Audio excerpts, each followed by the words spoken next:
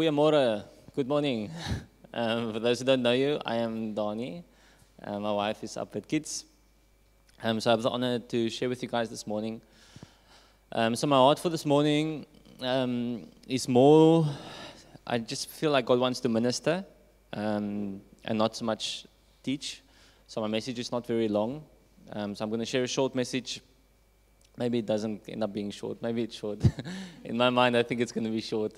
So a short message, and then after that, we're going to trust God for some ministry and just healing and trusting Him to do what He wants to do. I'm just going to move this a bit. I can't see some of the people.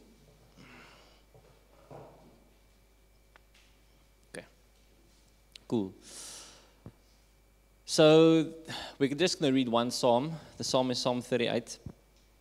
And the psalm is about David, and it's about he's pleading before the Lord. He's bringing his heart before the Lord, but in the psalm we also see the truth of him knowing who God is in his life. So I'm trusting God for three things. Firstly, that He'll convict us of our sin. Okay? Because we all have them. So, and once He convicted us of our sin, I'm trusting that we will repent, right? So that we'll have a heart of repentance towards the Lord, saying, Lord, I want to stop with this. And thank you that I'm aware of it, but now I want to end it. Okay, and then thirdly, once we've repented, then we trust God for the healing. Okay, to show us the root. Why is this a habitual sin? Maybe it's things you are struggling with that you really can't get free of. Habits of sin, intentional sin. Whatever it may be, we're really trusting God that there will be healing. This morning, maybe it's healing in a moment, and the Holy Spirit just sets you free. And maybe it's the process of healing that will start this morning to say, Lord, I've been struggling with this for how long, and I really want to be free. I don't want this to be a part of my life anymore. And it can be something as big as pornography, or it can be something as small as a temper issue. Right? I don't want to make it small and big. Whatever it is that you're struggling with, it's causing you to step into sin and outside of the will of God. Because what is sin? Sin means missing the mark. Okay, so that's anything outside of the will of God. So if it's anything in your life that you know you're struggling with, to bring it in line with the will of God for your life, we want to trust God that He will bring it in line with His will this morning. Okay, amen. Hope you guys are excited. I am excited. Okay, so Psalm 38. Let's read together.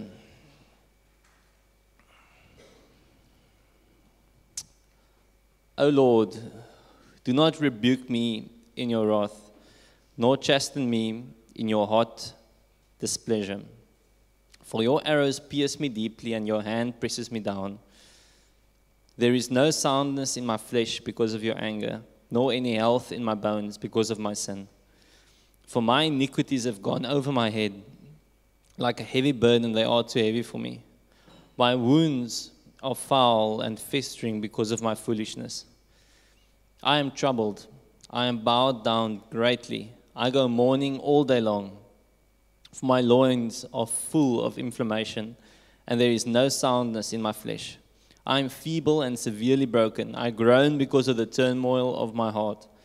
Lord, all my desire is before you, and my sighing is not hidden from you. My heart pants and my strength fails me. As for the light of my eyes, it is also gone from me. My loved ones and my friends stand aloof from my plague, and my relatives stand afar off. Those also who seek my life lay snares for me. Those who seek my hurt speak of destruction and plan deception all day long. But I, like a deaf man, do not hear, and I am like a mute who does not open his mouth. Thus I am like a man who does not hear, and in whose mouth is no response. For in you, O Lord, I hope. You will hear me, O Lord my God. For I said, hear me, lest they rejoice over me, lest my foot slips, they exalt themselves against me. For I am ready to fall, and my sorrow is continually before me. For I will declare my iniquity. I will be angry. I will be in anguish over my sin. But my enemies are vigorous, and they are strong.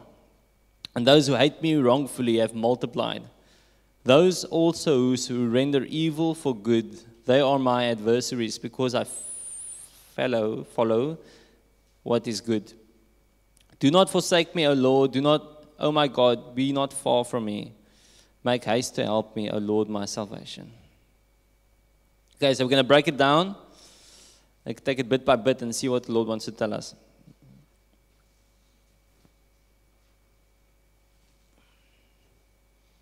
So you guys can go back to the first slide, the verse 1.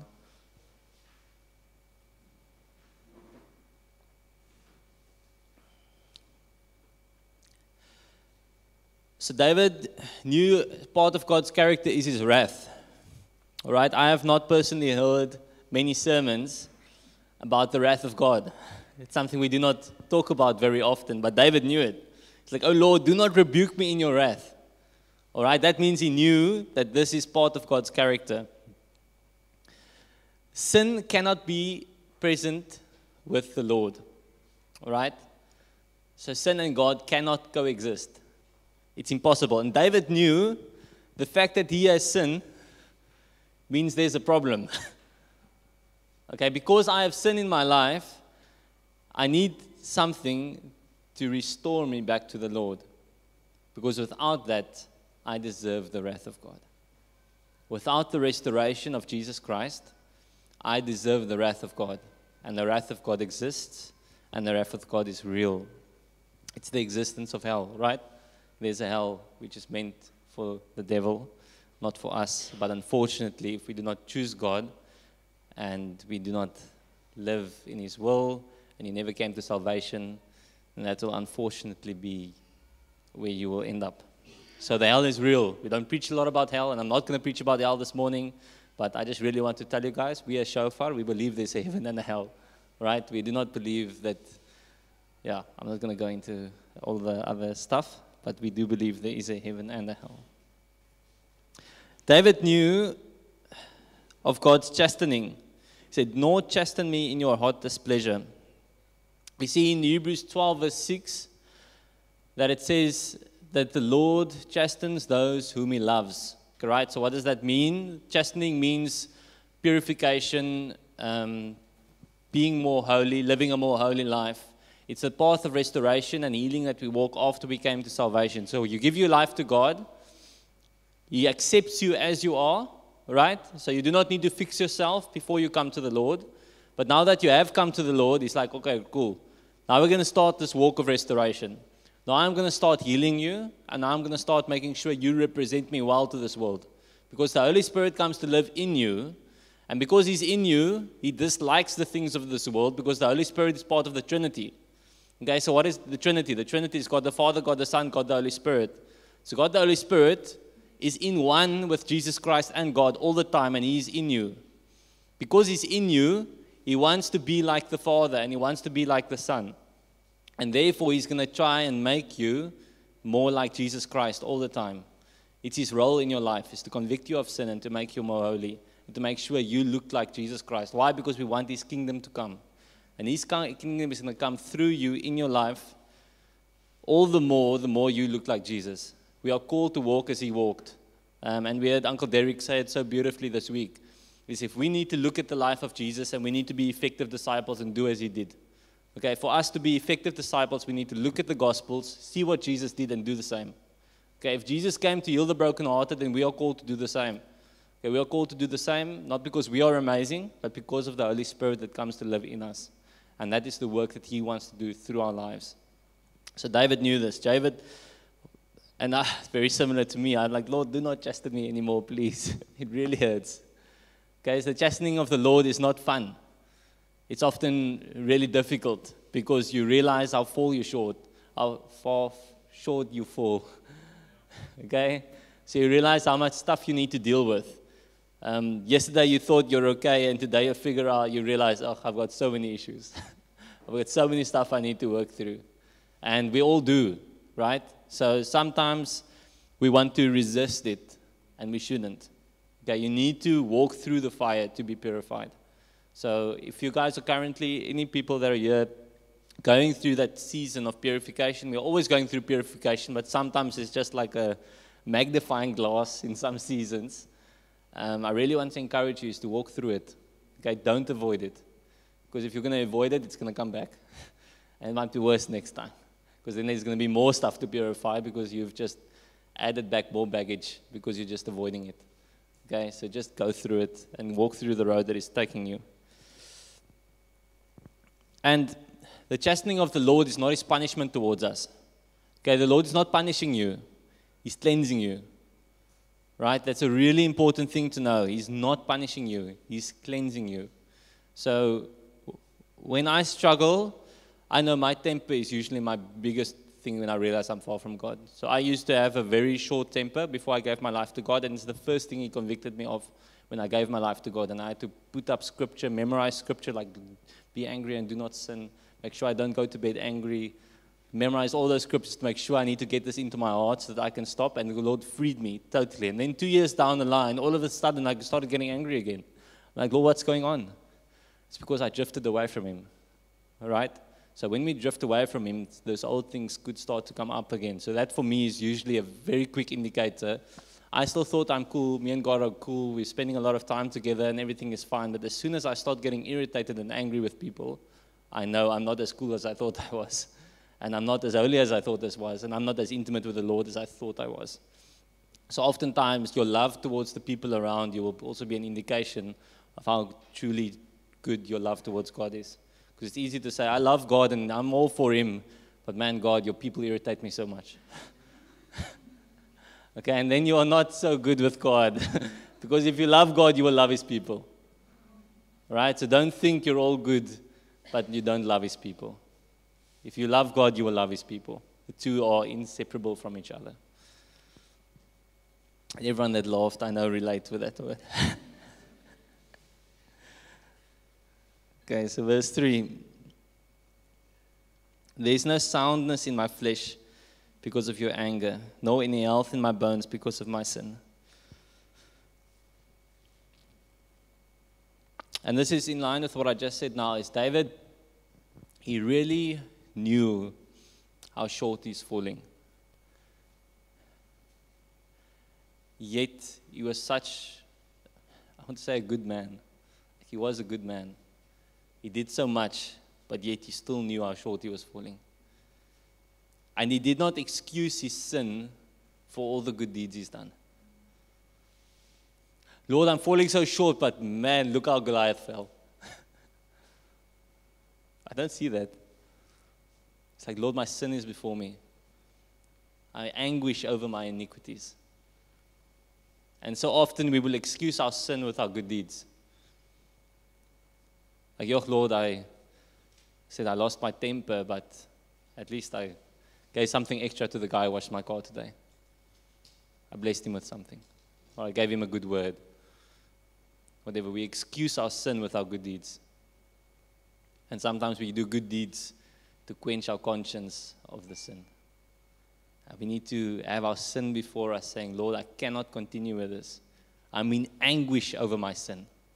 Or are we just okay with our sin? Like, I've been struggling with this for years, but everyone else also does. I look at the people in the church and they also do it. We are not called to compare ourselves to each other. We're called to compare ourselves to the life of Jesus Christ. And we are called to live as he lived. And we need to stop comparing ourselves to anything other than him. Okay, we are called to live the life that Jesus Christ lived. And our sins should be anguish in us. Like, Lord, take this from me. Forgive me and free me from this.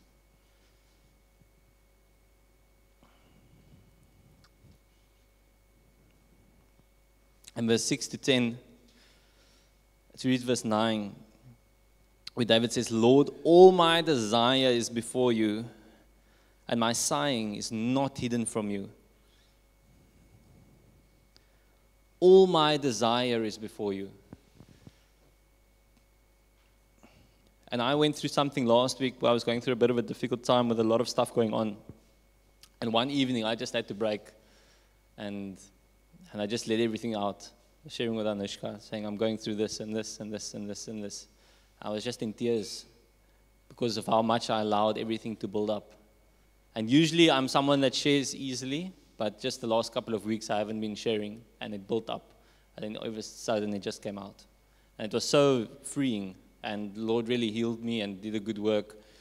But we shouldn't get to that place, okay? We need to be at this place that David is, to say, Lord, all my desire is before you. All my desire is before you. Everything is before you. I place everything before you the whole time, because that's such a safe place. It's such a safe place to place everything before the Lord continually, the whole time, placing it before Him. All right, and as you place your desire before Him, if you're doing it with a pure and honest heart, He will show you which desires are from Him and which are not. Okay, He will show you, okay, thank you, but that's actually a bit selfish and that is not from me. And He will show you, sure, that's in line with my heart, here's a word, here's a whatever. It's not for now, it's maybe for later. But it's such a beautiful place to just continually place your desires before the Lord. For He's your Father, He's your good Father, and He knows everything you need for now and for later.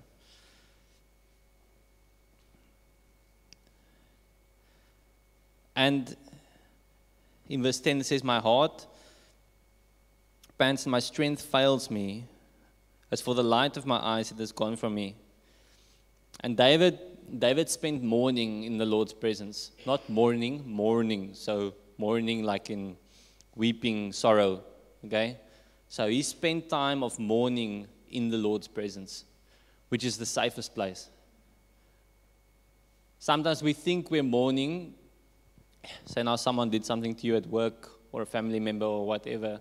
We actually just want to tell someone how bad that other person is. And we excuse it and say we're mourning and we're venting. You need to vent at the Lord. And then you need to vent at your friends and your family where it's needed. There is a role for a community, and there is a role for friends and fellowship to speak truth into your life. But secondary to the role of what God is in your life. God is your primary venter. Okay? If you need to vent, you vent with Him. And after you vented and you let everything out before the Lord, He will show you and He will clean you of most of the stuff you would have said to the other person, and you will only vent the necessary things to your friend, and they will give you the word of encouragement and the wisdom that you need within a role of safe community. So David spent time of mourning in the Lord's presence, which is so beautiful, because in that place the Lord healed him, and in that place the Lord purified his heart. And he was aware of his emotions. Okay, self-awareness and being aware of what you're going through is really important in life. As I said, that's something that I realized last week, where I was just going through the motions, just I need to do this, just in the admin mode. And then all of a sudden I'm like, okay, I'm actually not all right. I need to deal with these emotions. And that's for men and women. It's for boys and girls. It's for everyone. We need to deal with our emotions, and we need to be aware of what we're going through. Okay? Because whether we like it or not, they have an impact on us, and they have an impact on those around us. So be aware of your emotions and be aware of what you're going through.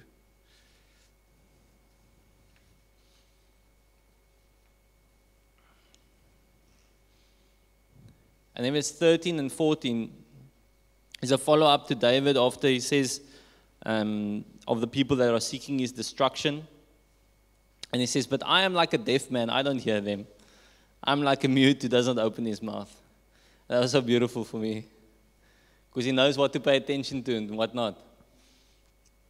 You won't believe this guy. He's doing this and this and this. They're seeking my destruction. They're looking to do me harm. I didn't do anything wrong. Just trying to defend ourselves all the time. And David's like, I'm like a deaf man. I do not hear them. I'm like a mute. I won't even talk about them. He knew what to pay attention to, what was important and what was not. And we are so consumed and we get distracted like this with what's important and what's not. If someone just offends us a little bit, man, ons is opgeëlie. Ons is reg vir hulle. We shouldn't. We need to have hearts of compassion, and we need to know what is in God's will and what is not, what deserves our attention and what does not. And to have grace for that person as well. Jesus Christ being on the cross saying, Lord, forgive them, they don't know what they're doing. That we will have the same type of compassion for the people around us. Lord, forgive them, they don't know what they're doing. Right? And maybe saying, Lord, show me if it's me. Show me if there's actually something in my heart that I need to fix, that there's a reason for this that's happening. And also the reason why this is bothering me so much. I mean, if we know that what that person is doing or saying is irrelevant and totally out of line, Why is it bothering me so much? Lord, is there any truth in what they're saying? Are they seeing something in me that I do not see in myself? Please show me. Open up my heart to myself. And just bring it before the Lord. And in verse 15 to 16, for in you, O Lord, I hope. You will hear, O my Lord. David knew to hope. He knew to whom he needs to make his plea known.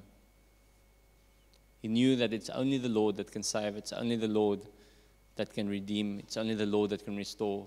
It's only the Lord that can make what is broken whole again. And he was making his heart known before the Lord.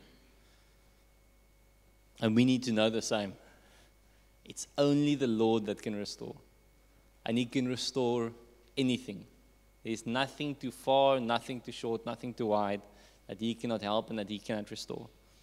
So we need to know what the Lord can do. So now, we're going to go through everything again, but now I'm going to ask some questions to make it more practical, to make it a bit more personal.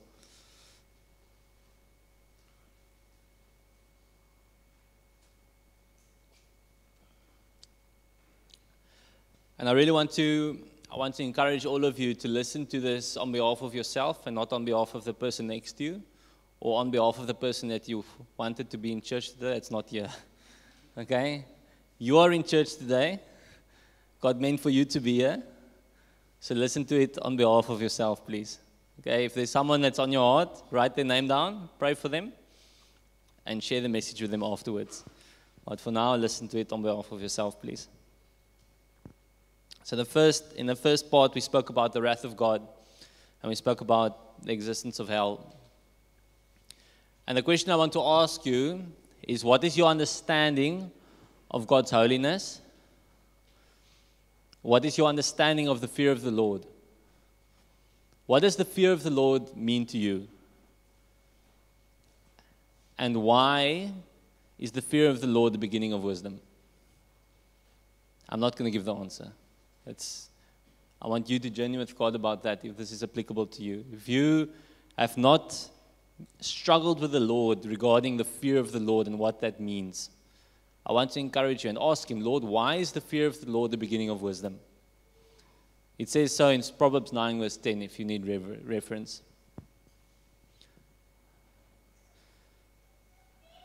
Because the fear of the Lord is not something to be afraid of. Then the second part we spoke about was David and his willingness to be chastened and be purified by the Lord. And the question I want to ask is, are you pursuing a life of holiness?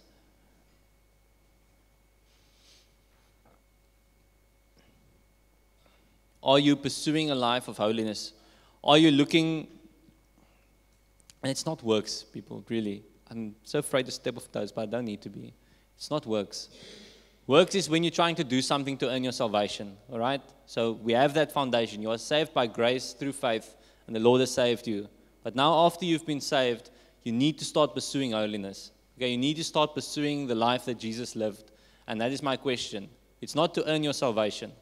You are saved. You are righteous. You are accepted. You are redeemed. But what now? Now you need to start bringing the kingdom, and the kingdom needs to come through your life. And how is it going to come through your life? You need to represent Jesus. So are you pursuing a life of holiness? And what does that look like in your life currently? Is God busy cleaning you? And if you're like, no, the Lord hasn't rebuked me of anything in a while, it's probably because you've numbed your conscience so much. And He used to convict you, but you just didn't listen to Him. You just ignored Him so much, you don't realize it anymore. And we'll give time for repentance now. But if you want to repent right now, just say to the Lord, I'm so sorry. This is applicable to me. And then where David had his sin before him, and he was in anguish over his sin, is, do we realize how short we fall, and that our good deeds do not come in place of our sin? Okay, it's not there's here a scale. There's no scale. Like, if I sin so much, I need to do so many good deeds. It's my good deeds. It's nothing. Okay, it's just unto the Lord. And we do it for Him and His honor and His glory. But it's nothing compared to the price that Christ paid. All my sin is before the Lord, and I need forgiveness, which is found in Christ Jesus. David was honest before the Lord. As you said, he was mourning. He was real with his emotions. When was the last time you just had a real honest conversation with God? You see, sometimes when we start praying, we change the tone of our voice. We change the way we talk. Just talk to God like you talk to a friend. Just talk to Him. Just be real. Okay, just be real with the Lord. Just say, Lord, this is how I feel. This is what I'm going through. This is my raw emotion before you. And just bring it to Him. Like He already knows it. He knows you so much better than you know yourself.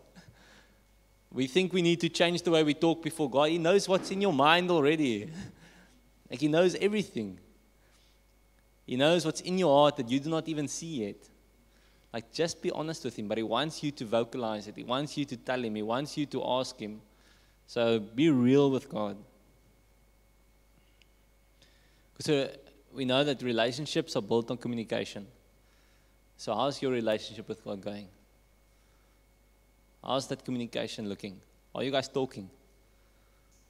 You need to talk with God. You need to have a relationship with Him.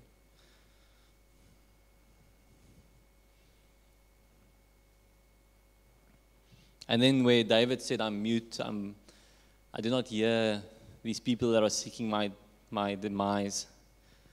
If you're here and you're just spending so much time every week talking about people that are bothering you and just being a tent of people that dislike you, whatever it may be, just stop.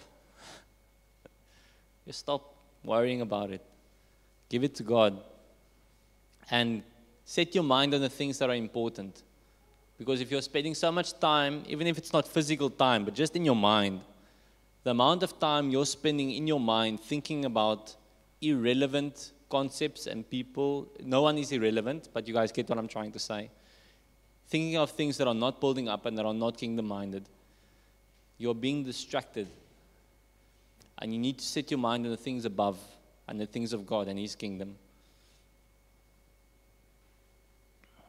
And then David, lastly, where we said, do not forsake me, O Lord. O Lord, do not be far from me. As we said, David knew that it's only God that can save him. It's only God that can restore him. It's only God that can hear his cry and answer and resolve. So how dependent are we really on God?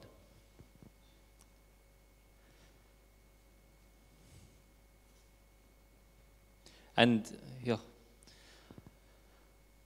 do we believe, do you guys believe, I've very recently come to that realization again, is that the Lord does not want you, He wants to heal everything.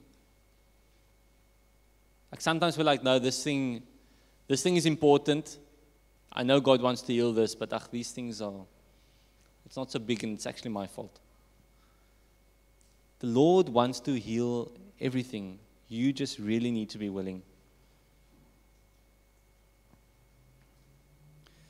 Okay, let's close our eyes. I'm going to ask the worship team to come up.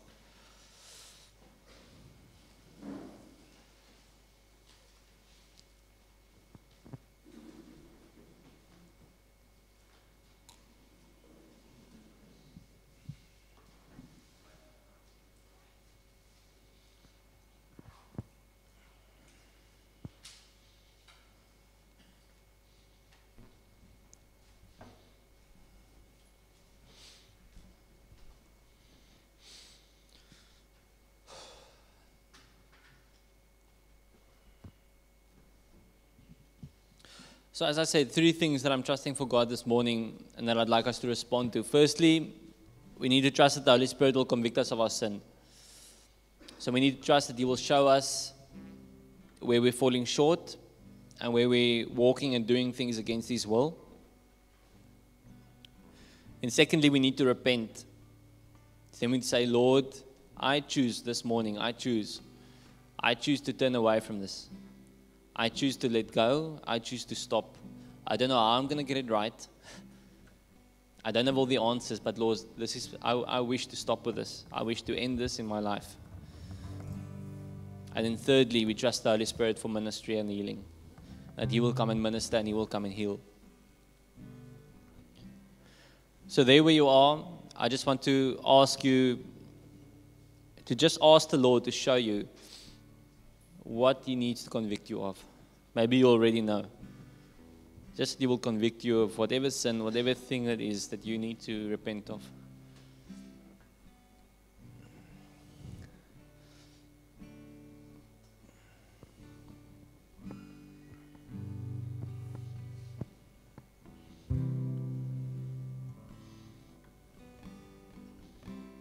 Then just as an outward act, I always ask for an outward act to say, Lord, I'm just responding, and I'm just saying I'm responding to this thing. It's not just something in my mind, but it's something I'm actually doing. So this will be your first active response towards the thing that you need to stop in your life. Just as an act, as you repent, I just want you to stand up. And just stand up, and I'm not going to ask you to come in front of the church and say what sin you're repenting of. This is between you and God. I just want you to say, Lord, just as an outward act of something that's happening in my heart, I just stand up, and I choose to stand up and end this thing in my life. And then just repent. Just repent before the Lord.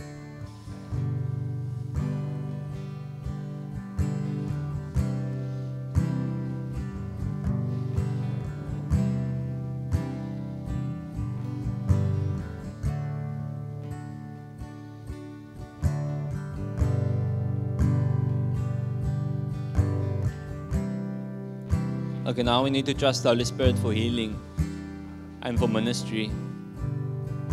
So Father God, I just trust you, and I ask you to come and show yourself unto each and every person, Lord. Just as they're standing there, Father God, I thank you, Lord, that you hear their plea, you hear their cry. You know the weakness of our flesh and how desperately we need you.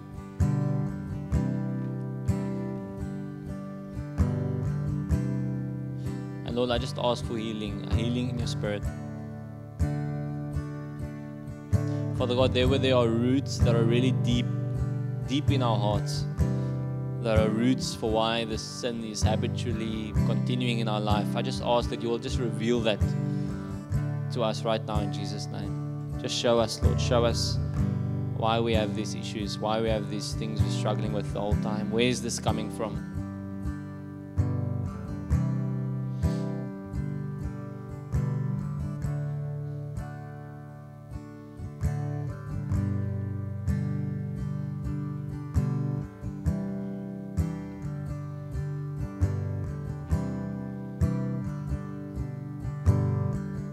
Just as the Lord is speaking to you, just respond. You can just whisper and just talk to Him. As I said, you need to communicate. Just speak to God about where you're at, what you're going through.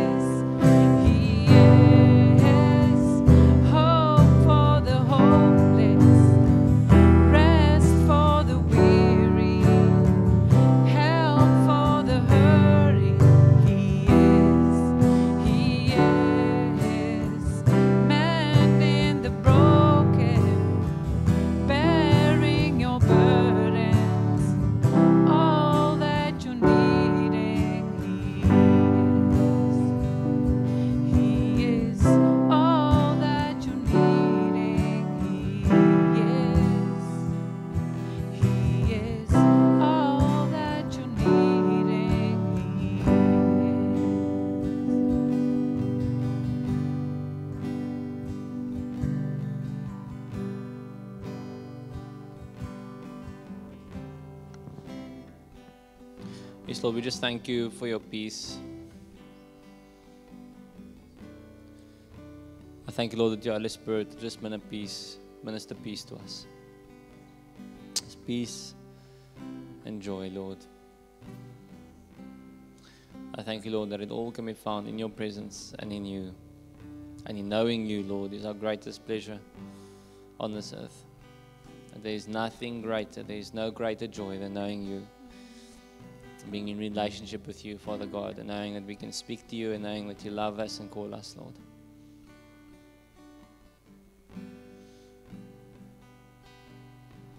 So I just ask, Father God, that your Holy Spirit will just continue the work that you've started, Lord. Just continue the work, Father God. That whatever has been started, Father God, that it won't end this morning, Lord, but it will continue. And that we will submit ourselves onto your will and onto your ways and onto the ways of the Holy Spirit and the leading of your Holy Spirit. And we will say, yes, Lord, wherever you go, whatever you say, whatever you speak. That we will do things the way you wish us to do it and not as we want to do it. We just say, yes, Lord. We say, yes, we say, yes, we say, yes. In Jesus' name. Amen. Amen. So, this morning I really trusted that the ministry will be done through the Holy Spirit and not necessarily by someone. But if you have a need and you'd like, as I said, there is a role for community as well, where we do share with each other and pray for each other. So if you need to talk to someone and pray with someone, especially if it's something that if you have sin in your life that you've been struggling with for really long and you just really don't know how to get free, I really want to encourage you to share it and talk to someone. Because the chances are really good that there are other people that struggle either still with the same thing or that they have struggled with the same thing, but the Lord has freed them. So let's not continue with sin. Let's speak out, bring it to the light, and trust the Lord for freedom. So if you have the need for prayer and to speak to someone, we will still be here in the front. You're welcome to come. Other than that, you're welcome to grab a cup of coffee, have a cookie, and enjoy the rest of your Sunday. Thank you. Thank you, worship team.